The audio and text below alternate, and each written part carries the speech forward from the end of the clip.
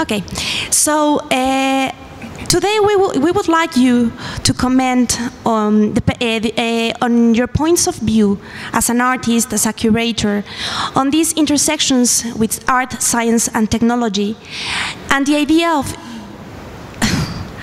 how nowadays we are in this moment when we have all that has been happening during all the previous century, the avant-garde, the neo-avant-garde, these two different points of view of the artists in the first part of the 20th century, which were looking for a more of a utopia in artists, and then what happened after postmodernism with this idea of dystopia. How do you understand your work, Jan Robert, in this context? What do you do with materiality? How do you work with technology? What is the relationship between your aesthetic and philosophical idea of your work and the link with technology and post-internet? Can you start with that question? Well, thank you. Yeah, that's a big one. Well, shortly, I've been accused of flirting with modernism quite a lot. So I do have a sort of intermediate relationship with both phenomena you just mentioned.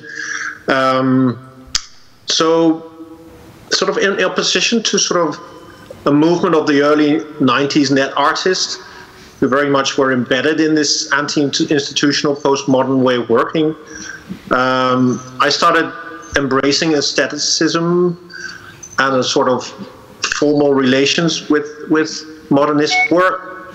Yeah, for two reasons: to get a grip on the materiality of this internet and to relate it back to an art historical discourse, and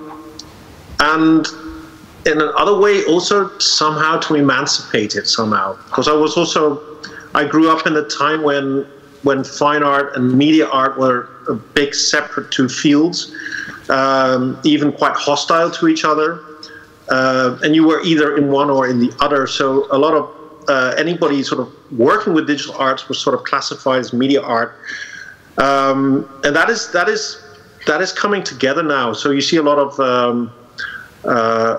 it's a lot of merging going on right now, but it's like taken 25 years. So it was also a way to sort of bridge the gap to the fine art discourse, to sort of relate it to art historical tropes or methods or what you want to say. So there's two ways for me to work with it. It's just to embrace the materiality and to sort of reach out to a discourse. And Mónica, would you like to comment something in that sense? Okay. Well, I see myself as a curator, facilitator. So I'm not theoretical. I'm not focusing on the development of a discourse, but rather providing the context for artists to grow and to nurture new ideas in their research. And this is what I do, and I elaborate while I'm here at CERN. In the sense of the materiality discourse, I see that obviously there is this emergence to respond to the idea that the physical world is something to explore. We see here at CERN a great potentiality of that. Especially because, matter is the focus of the research in particle physics, even when it's quite intangible. We cannot see it, we cannot reach it, but we try to go deeper into this micro scale to understand the properties and the nature of matter. In parallel, our technologists, the engineers at CERN are really focus and immerse in a huge research effort to discover new materials that help us to obtain higher amounts of energy and matter. So in that sense, CERN is an amazing context, either theoretical or technically, for any artist who is approaching this framework in their discourse. So yeah, that from my side. And Jan, you were talking about this division when you were growing up between fine arts and media arts. And right now the situation is really very different. I would like to ask you both, what do you think about the reception of this kind of hybrid compound art that mixes technology or that mixes science and art? From the point of view of you as a creator, Jan, Robert, what do you think of this reception of your work nowadays? I know that you have been presenting your work more and more often in art festivals, in different galleries, so it has been very well received. And for you, Mónica, in your line of work as a curator, what do you think of the reception of these hybrid works, of these hybrid exhibitions, which also need a lot of infrastructure from institutions, from galleries, from museums? So, Jan, Robert, if you would like to start. I had a little bad reception, but I think I sort of, you were referring to sort of the emerging focus on technology-based art in the institutions and galleries. Is that what the impact of that is? Yes, exactly. Sort of how it is received by the publics, by the curators, by the museums, by the galleries. What do you think of the reception of this kind of hybrid art? Yeah, it seems like it's like a general emancipation of technology. But I mean, technology and art go way together so long, as you said. It's only that digital technology, in my case, has had a really long path to be accepted. I mean, there was recently this show in the Whitechapel, which was celebrating 50 years of it. And it seems like it took 50 years for it really to sort of land.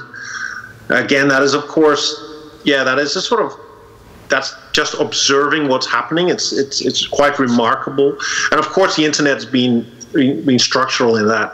I have to come back at Mónica to sort of, again, respect CERN, of course, creating the web, but also it's just as CERN is popping up materiality every day. Well, not every day. I wish that was happening, but so is the internet. For me, is creating a whole field of new materials continuously. So, in that sense, there's a lot of. It's a very interesting field of discovery. But how the position right now is, it's just a slowly emancipation. You can see it sort of sifting in, it's coming to the curators, and it's hitting the institutions, the galleries are embracing, and the collectors are getting used to it. It's a matter of often really simple stuff. First, it's understanding the way of thinking behind these more complex materialities. And then it's usually a very pragmatic thing about how to conserve the stuff. So you get this discussion a lot, sort of, so now what do we do with this stuff? But that is actually maturing quite a lot right now. Thank you, Mónica. Thank you. Okay, my side.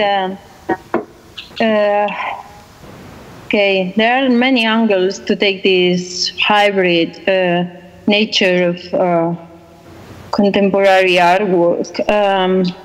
One of them is to think of art as research, which brought many discussions in the past and still is very relevant.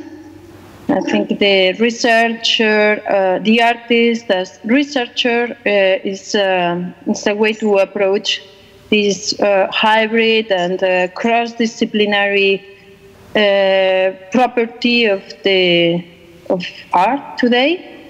And I don't think it's only related to the medium, that is the science or the technology artifact, but also about understanding a more complex ecosystem in which art is engaging with much more relevant issues in our world, and I think hybrid works in that sense, in this attitude to understand the challenges of our era and how everything is trans in a way, and even there is no disciplines. Some efforts were put in recently in calling non-discipline environments for research, and how the gallery and the audience welcomes or engage with these ideas is sometimes marginal, but in a way I think we can see it more often than ever before. 15 years ago, I was working with what is called bioartists, artists involved in exposing the fallacies of the biotechnologies and how these technologies were explained to the public. And artists right now, these bioartists are more being represented in many galleries, from MoMA to many of the major venues of contemporary art in many countries, from Japan to India to Europe and Mexico. You have a very vibrant community of researchers in that sense. So I think it's perhaps marginal in places that are really rigid in the way they understand art, but it's very open for discussion in many other environments. So yes, this is how I feel it.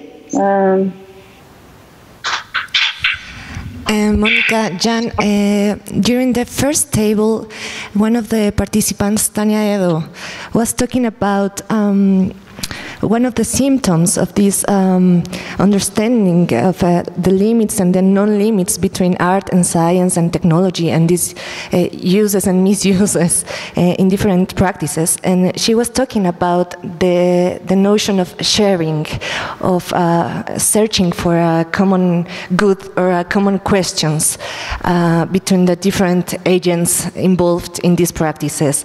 Women with these artists and scientists, both artists and researchers, institutions, of course, curators, museums, etc. What do you think about, especially Mónica, in the work you are doing in this center in CERN? What do you think about this searching about the common ground of questions and the common ground of concernings in this contemporary world? Should I start? Yeah. Yeah, it's for me. Yeah. Okay. I think there are again different angles, and at CERN we are an interesting model because we invite artists and to come inside science. So here there is a community every day. There is around 3,000 scientists coming together, and plus the international community, which is 12,000 scientists. So it's a huge space dedicated to just a single objective, which is to push the boundaries of knowledge and how we understand the universe. So this is a big issue and very complex area of research for the from the scientific perspective. So how an artist come here and try to share and to explore commonalities is quite, it's a big deal, really. So I understand while I see the artists doing their activity here, that they are trying very hard to understand what particle physics is and what the scientists are trying to do. So it's a massive learning process. And while they do that, they try to, and we encourage them to find a common lexicon and a way to dialogue and to share and exchange ideas. The exchange of ideas is only achieved by understanding that creativity is very important here, and that you need to always look for the simple idea to come up with into the most complex idea. So there is a common method of searching, of researching and searching, but the methodology and the final outcome is very different. So scientists are really oriented to something that is working, that is pragmatically functioning, while artists are free to explore and to come with analogies and metaphors, so to evocate this kind of knowledge. So I agree with you and with many that sharing is the motive to set up programs like that, but the day-by-day activity sometimes is not so fair to this statement.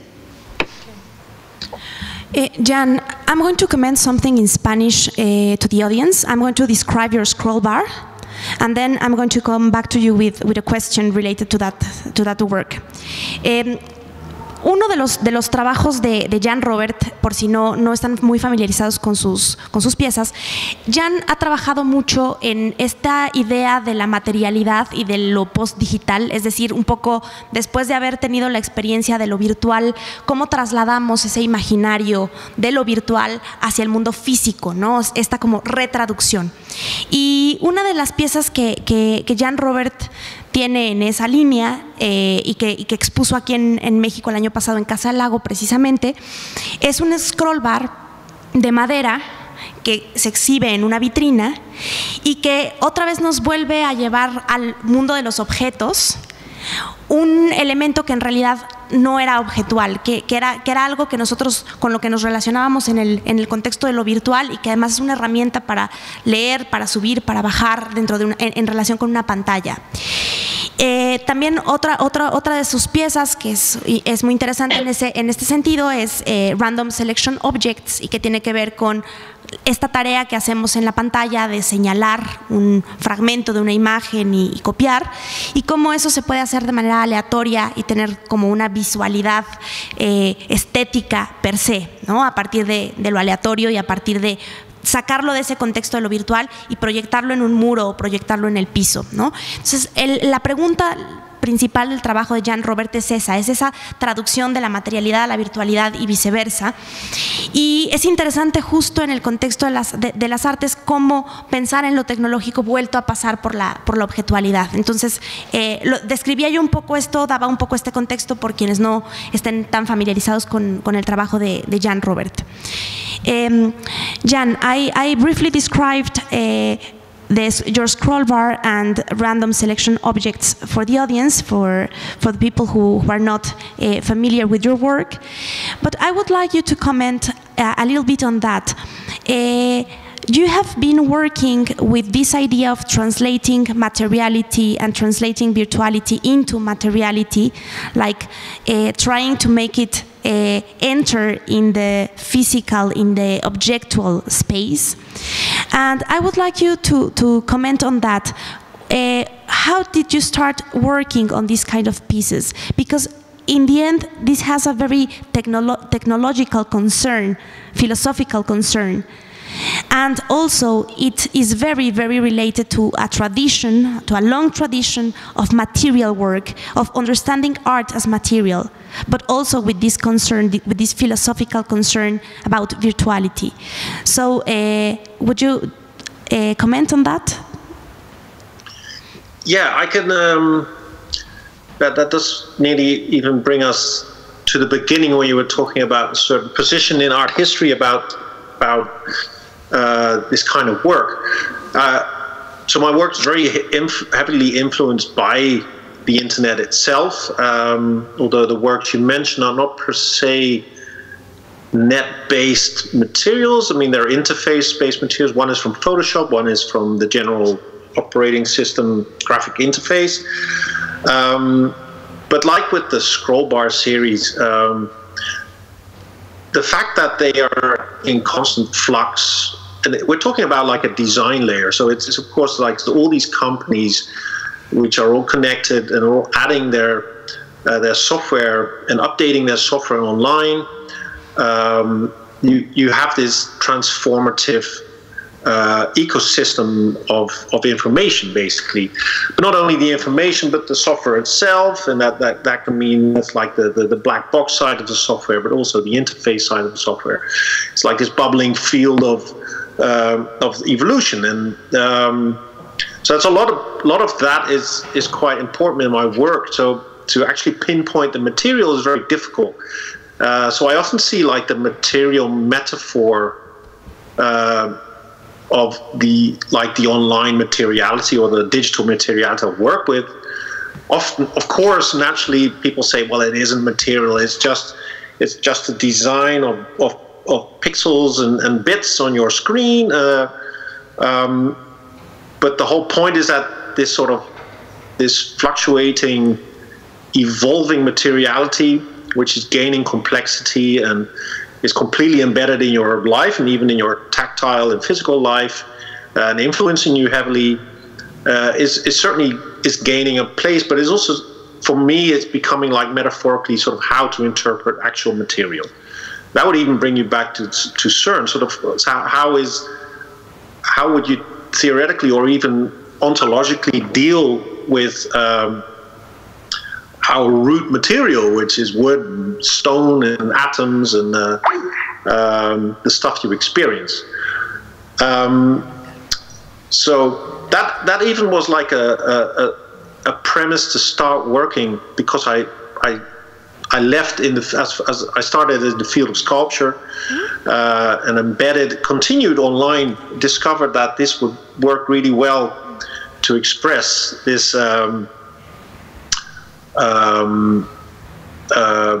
These material ambiguous questions I already had with general materiality. And I found them more and more interesting with online work. I see we've lost a speaker.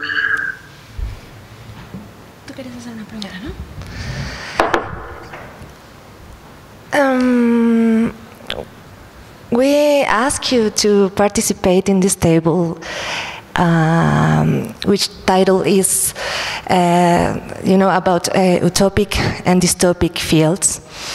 And in the sense of the last question Maria Andrea asked to you about this relationship in your work between materiality and virtuality, I just start asking myself if this crisis, one of the crises of the 20th century and the beginning of 21st century, is precisely the non-difference or the super blurred difference between that we used to understand as materiality and that what we used to understand as virtuality. No, maybe in this moment we can think as a common field again in the word or in the term potency.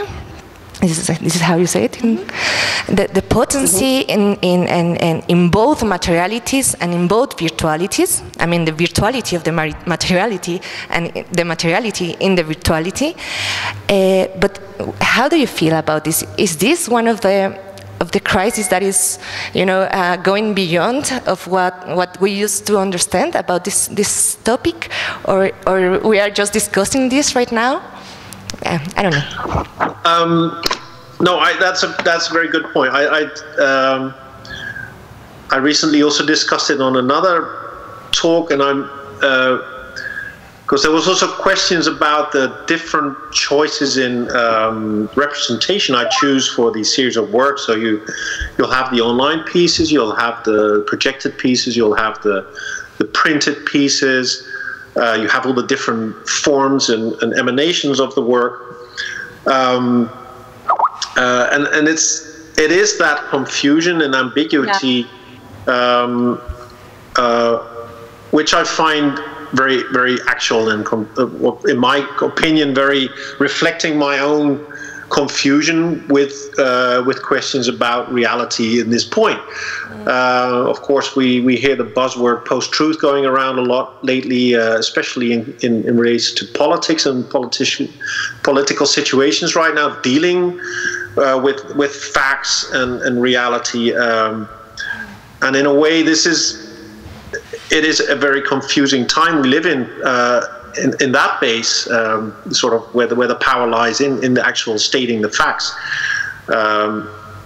And for me, this fluidness, this sort of, what is it, sort of networked expression of what the material is for me a very natural one, and I think it's a way to sort of deal with this complexity nowadays. Yeah, precisely. Another of the participants, I don't remember who. I think was José Luis Díaz, neuroscientist. He was talking about structures, and you can have these sharing fields and these common fields, but also the science point of view, and adding the work you do, the technological point of view can go further in some of these questions.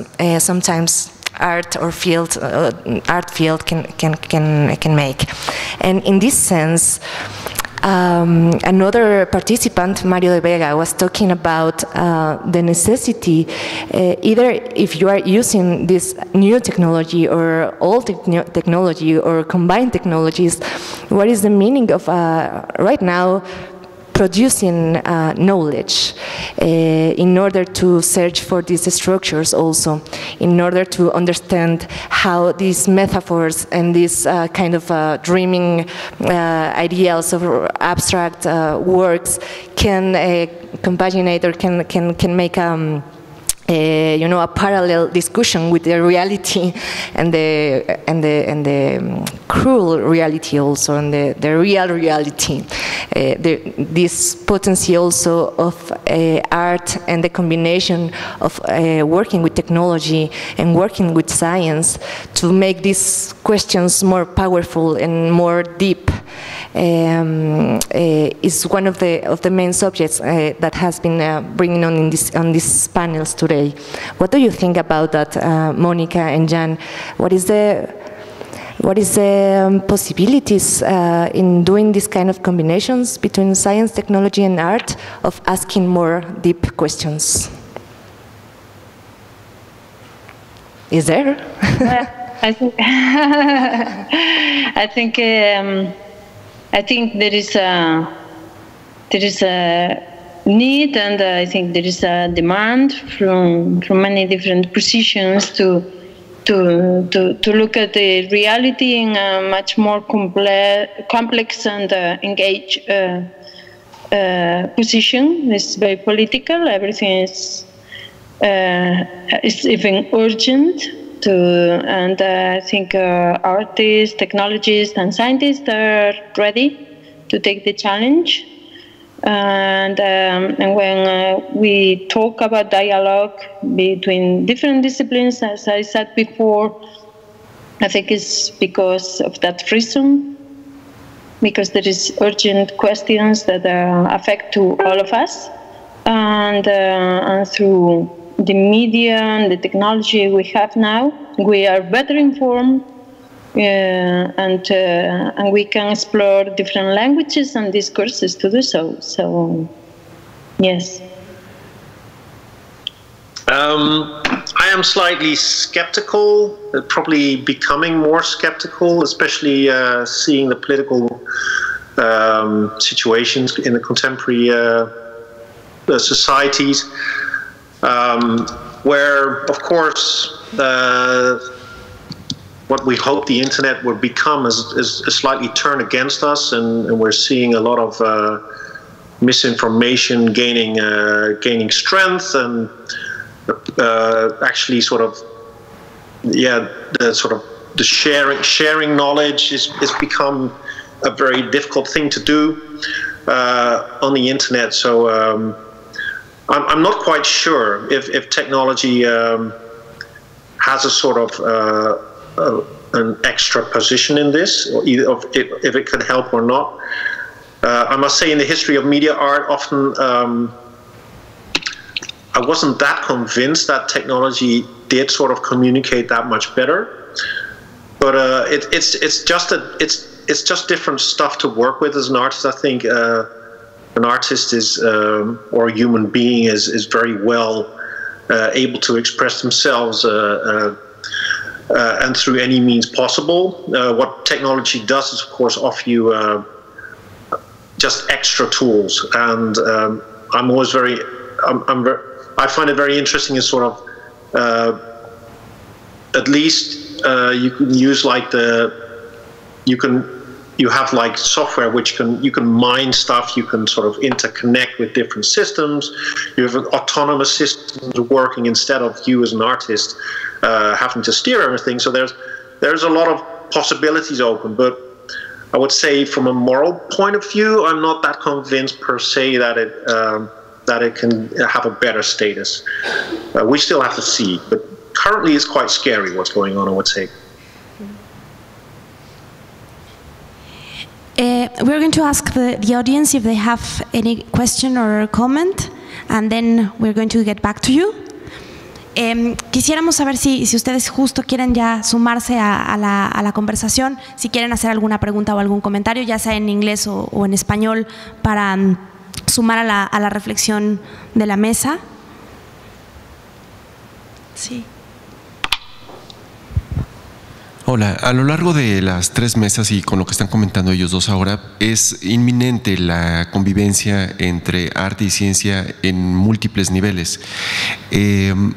¿Cómo podríamos imaginarnos, que sería como mi punto de reflexión, que pudiera suceder esta convivencia a partir de este encuentro aquí? Es decir, en la relación Centro Nacional de las Artes y Universidad Nacional Autónoma de México. Tal vez ellos tengan otra perspectiva también de cómo se lo podrían imaginar.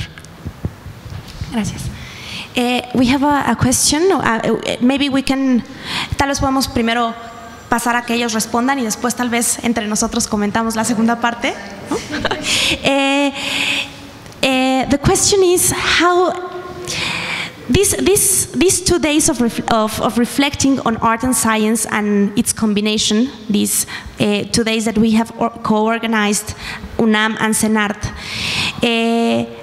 have been offering different perspectives. Some people from science, some people from art, some people from institutions, about how nowadays how can we combine art and science? How can we combine it from the point of view of scientists, from the point of view of artists, from the point of view of generating initiatives, institutional or otherwise?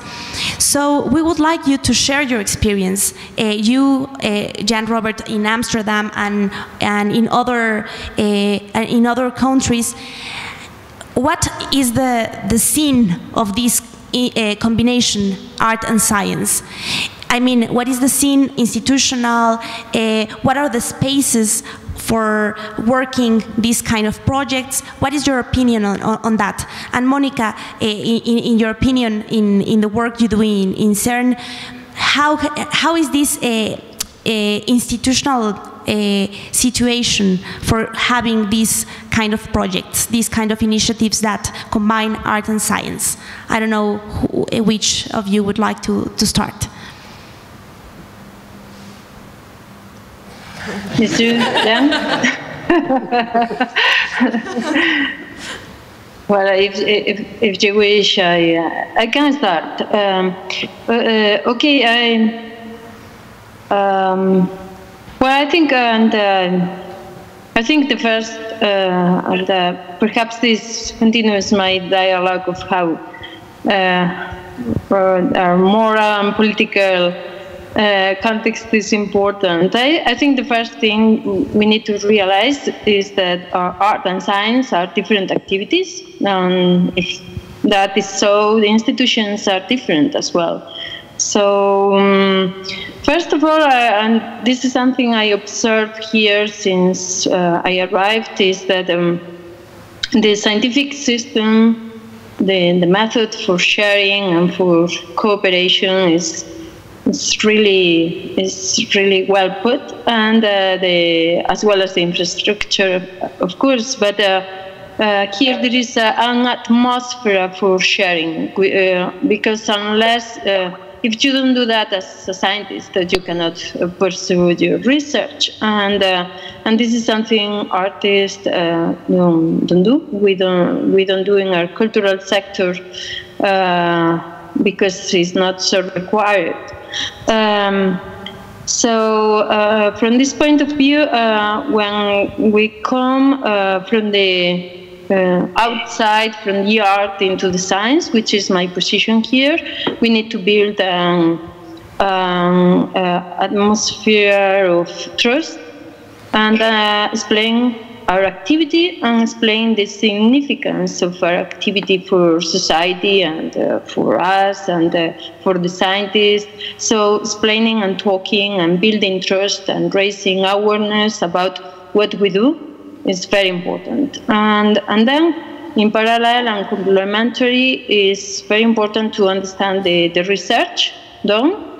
To understand, we encourage with our program the artists to be well informed and to work with the significance of the research.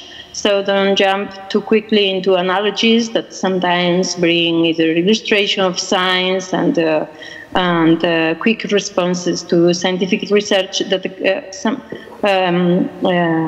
might not be relevant to the context. And then after the trust and the significance of our activities is built, is placed well in the picture, everything is ready for a very enriching experience and dialogue between art and science. Let's see if I can add anything. I know from my experience in the Netherlands that there's quite a lot of support, although it seems quite marginal if you have to be interested in it to find it. But I think all the major scientific institutions have like an entry point for artists to work, like the SDEC Space Research Lab, and we have like the radio telescopes, have a sort of an artist in research project, to just name a few. So there's a lot happening in that field. I know from the academies, there's at the Royal Academy of Art, The Hague, there's an art science faculty which is sort of researching that field. So it's a permanent program. What I do find, that's something sort of, I don't know, it's probably a historical thing, or could be different per nation, but I've noticed in Holland that often fine art has a more embedding within humanities and less in the sort of the beta sciences, and that seems like a sort of traditionally grown thing, which is a shame. It would be interesting to see more handshakes with the sort of the beta sciences. Because I agree. There's so much to do to communicate and to sort of gain trust. I mean, whereas the big elephant in the room in the United States is still shocking me every day, that the majority of voters have sort of in a way voted against scientific facts, and we're quite surprised that that could be true. that are sort of an expected emancipation of science is not something to be taken granted. I don't know if the role is there for art per se, but if I think it is something definitely to look into to sort of help the communication there. But that said, I think there is an emphasis on a sort of humanities link with fine arts. And it would be interesting sort of broaden it up to, as I said, the beta field. Antonio, si te parece bien, ahorita después de cerrar la mesa, regresamos a esa parte de tu pregunta, la parte como más institucional. ¿Alguna otra pregunta o comentario para Mónica o para Jan Robert? Mónica, Jan Robert, ¿no? ¿Quieres hablar, no? Thank you very much for joining us. It was really interesting. We deeply appreciate that you could make it, and thank you again. It's very important what you have mentioned. It's very important for our reflections today to have your point of view as an artist, Jan, and your point of view as a curator, Mónica. So thank you again, and see you soon. Thank you for the invitation. Very welcome. Thank you. Bye. Bye.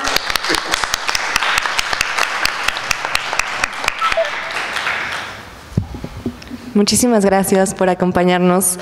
Vamos a tener ahora un receso para ir a comer. Pero sí. Ah, sí, teníamos una pregunta, perdón, ya me estaba... Perdón, sí. Ya, ahora sí, es que como que era un poco sí, pensé que ya... fuera de esa conversación. Bueno, tal vez Adriana ahora quiera agregar algo a lo que digamos aquí. Antonio, un poco la razón por la que estamos aquí es una muy loable iniciativa entre la Secretaría de Cultura y la UNAM de trabajar en conjunto una agenda relacionada con arte y ciencia, justamente considerando que la Secretaría de Cultura ya tiene su propio, pues varios espacios como el Laboratorio de Arte Alameda, como propiamente el CENART, en donde se trabaja desde estos cruces, y por otro lado la UNAM también en distintos institutos, en distintas facultades, con distintos museos también que han estado trabajando en relación con temas de arte y ciencia. Entonces un poco la idea fue un acercamiento entre ambas instituciones para generar justamente sinergia interinstitucional y ver de qué manera podía plantearse un programa conjunto que involucrara un programa artístico, un programa académico e incluso difusión a la investigación en arte y ciencia y también difusión a la producción de obras en arte y ciencia, ¿no?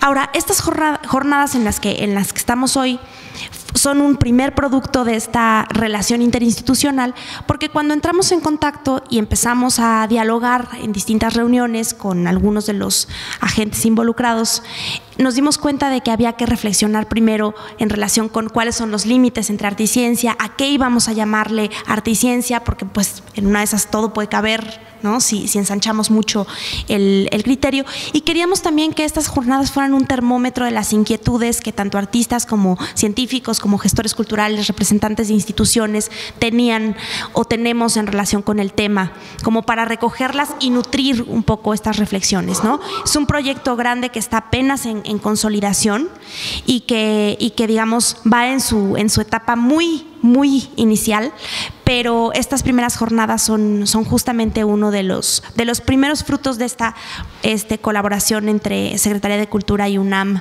para abordar este tema. Adriana. Creo que esta conversación ya estaba echada a andar desde hace tiempo y aquí hay muchos ejemplos.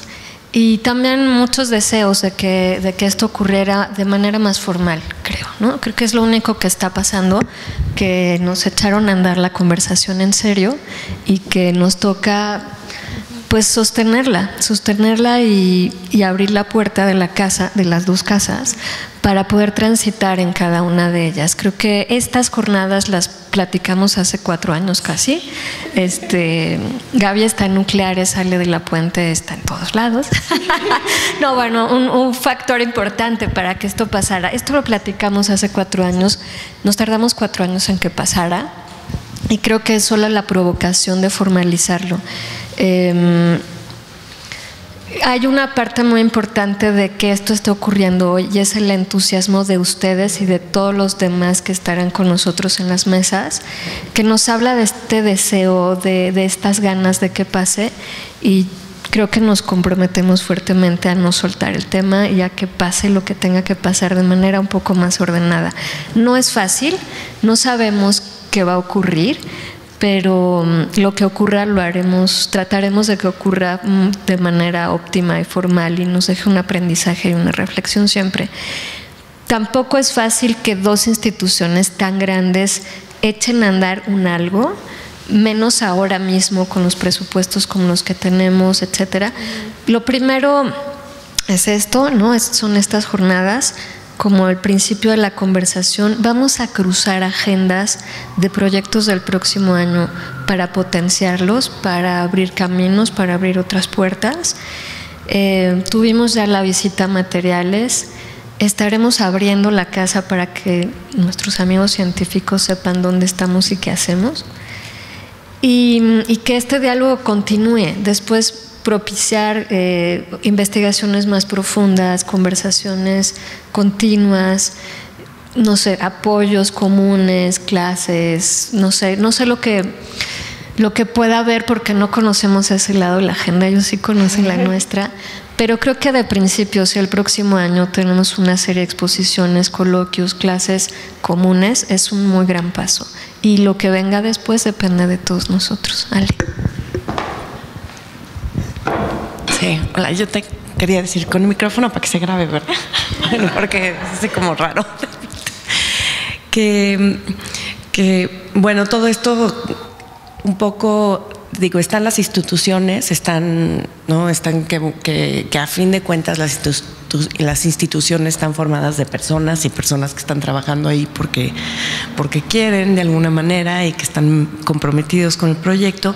A mí me tocó conocer la parte del Instituto de Ciencias Nucleares y el Instituto de Astronomía con los que he colaborado, y por otro lado como artista, pues Adriana, laboratorio y demás.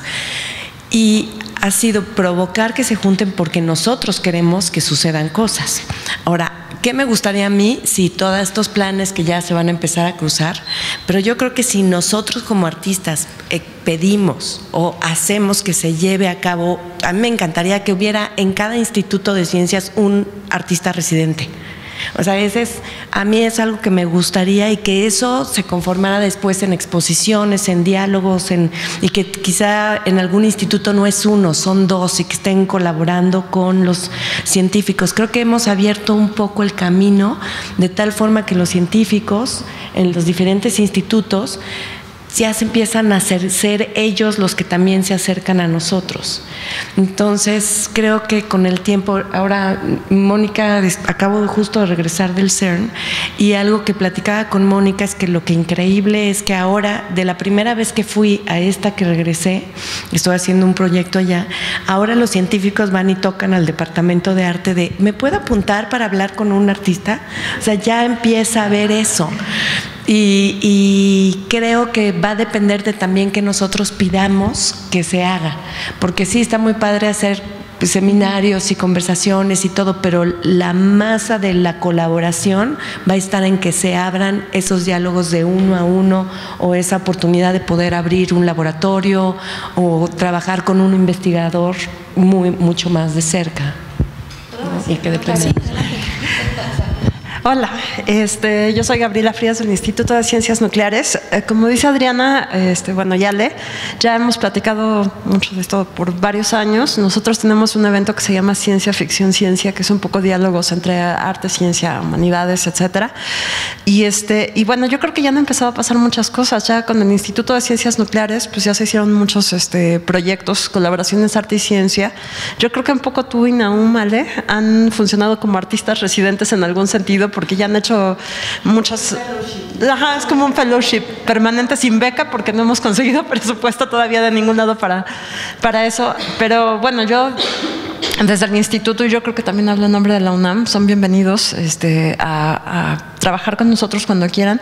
Y nosotros también los hemos buscado porque nos interesa mucho.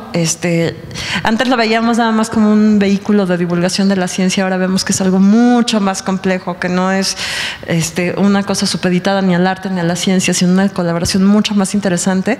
Entonces, pues nosotros encantados de empezar a colaborar. De hecho, los científicos del instituto ya están súper prendidos, ya no sé cuántos han colaborado con ustedes, pero pues ya están súper abiertos, y hay gente que llega y me dice, oye, ¿cuándo vamos a seguir colaborando con los artistas? Entonces ya se ha abierto mucho también el campo por allá. Entonces, bienvenidos. Y seremos los vehículos para que eso pase. Encantados.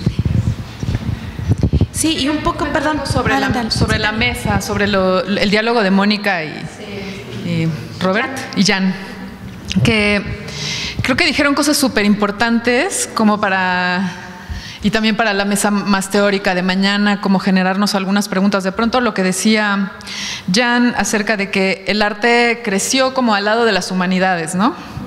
Y luego vemos a las humanidades en una crisis tremenda hoy, y una crítica de la crítica que está siendo devastadora, y por otro lado una curadora que me encanta la figura de Mónica Bello, porque ha sido esta curadora, como ella dice, y lo que siempre, ella se presenta como no soy una curadora teórica y yo no produzco discursos. Siempre dice eso, estoy al lado del artista motivando en el lugar donde tiene que estar. Mónica ha abierto caminos, pero no, entre ellos Ale, por eso está en el CERN. O sea, no por eso llegaste antes, pero el hecho de que esté sucediendo esto en el CERN es por ella, que no crea discursos, pero hace un trabajo, en fin, lo está creando un discurso, evidentemente. Pero que también cómo responde esto a como toda la discusión teórica alrededor de la materialidad y todos estos nuevos realismos, nuevos materialismos, incluso con esta como más radical visión de la especulación y de esta nueva como tendencia filosófica del hiperaceleracionismo y de la hiperstición y de manos a la obra. Dejemos la crítica en el escritorio, como bien dijo, creo que Pepe o no sé quién dijo, no se hace en el escritorio, se hace en el trabajo. Y creo que como que entre el contexto artístico y el curatorial, esta forma de curar y las instituciones científicas como que pueden darnos, o sea, creo que estamos en un momento bien importante si lo logramos así, invitar también a los filósofos, porque hay otra gran guerra entre los filósofos y los científicos, porque no, a veces no puedes mencionar, hay un científico todavía aquí, a veces mencionas a Aristóteles con los científicos y les dan alergia, pero de repente yo digo, a ver, quitemos el hilito de la filosofía a la ciencia y no hay ciencia. No hay, entonces como también ahí, claro, pero entiendes por qué eso tiene que ver con la crisis de las humanidades, con que la crítica no ha podido ser crítica como para detener lo que ya está pasando hoy, no sé, y los artistas y los curadores han sido agentes súper importantes en este cambio. Sí, absolutamente. ¿No? Fíjate que ahorita también por lo que dices, Tania, se ha hablado también mucho, por supuesto, de compartir no solo visiones, sino metodologías y modos de hacer, que es un poco también en este modo de compartimiento y de involucramiento y de contagio, quiero decir, es la palabra que está buscando, de contagio entre estos mundos que tienen que ver también con el cómo se hace. Y otra cosa que podría ser bien interesante es pensar a nivel, que también se ha hablado ya, lenguaje. Por supuesto, ya lo sabemos, entre más encriptado, menos encriptado, se ha hablado de la especialización versus no tanto, la transparencia, etcétera, opacidad, por supuesto, pero pensar también las propias estructuras lingüísticas como parte de un entendimiento compartido entre arte y ciencia puede ser riquísimo, y a lo mejor en una de estas cosas que organicemos bajo este programa podría ser interesante algo dedicado a eso, o sea, digamos, el lenguaje estructuralmente como una metáfora de otras estructuras compartidas, podría ser muy rico, incluyendo el lenguaje, por supuesto, de la filosofía, que es en sí mismo una construcción tan literaria como alguna de las cosas que dijo José Luis Díaz, ¿no?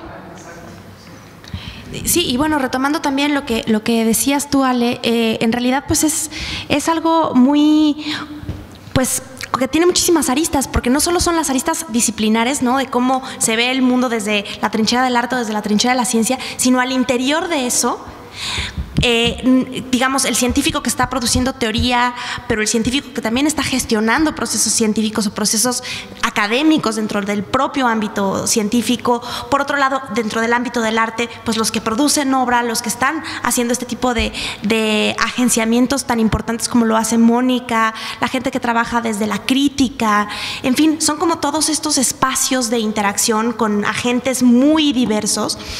Y de hecho justo era el arranque, ¿no? Un poco tener estas jornadas de reflexión, pero para que se genere esta agenda compartida, esta agenda común, que potencie precisamente lo que se pueda hacer en este cruce que en este momento se ha planteado en algunos ejes, pero que obviamente va a ir derivando también de justo toda la retroalimentación de todos estos agentes, ¿no? Entonces, bueno, si les parece bien, vamos a dar entonces por concluida esta mesa. Tendríamos un receso, la siguiente mesa daría inicio a las 4:45 de la tarde y tenemos una mesa muy interesante al rato en la tarde, ojalá puedan estar presentes, que también va a tocar un punto muy importante que es el de la conservación, la preservación, o sea, qué pasa justamente en el tema de arte y ciencia en relación con conservación y preservación, ¿no? Con patrimonio, que también es un elemento muy importante, ¿no? O sea, patrimonio documental, patrimonio artístico propiamente, ¿en qué sentido se puede conservar en el marco de manifestaciones que muchas veces son efímeras o no? En fin, ojalá puedan sumarse a esta reflexión y el día de mañana al foro de química en Universum, en donde continuaremos también con las siguientes mesas. Perdón, nada más para decir quiénes participan ahorita en la mesa: conservación e historia reciente, preservación e investigación del patrimonio tangible e intangible producido en los entrecruces de las artes, ciencias y técnicas. Nos acompaña Abdel Aziz Abid, fundador del programa Memoria del Mundo de la UNESCO, Joana Morfín Guerrero, que es investigadora, restauradora y ahora mismo colabora con el Museo Universitario del Chopo, Claudio Hernández, restaurador del Museo Universitario Arte Contemporáneo, y Tito Rivas, que es programador artístico de la Fonoteca Nacional, también artista sonoro e investigador, y va a moderarlos Germán Fraustro, restaurador y colabora con el INA y con el ENCRIM. Los esperamos ahorita en un ratito. Gracias.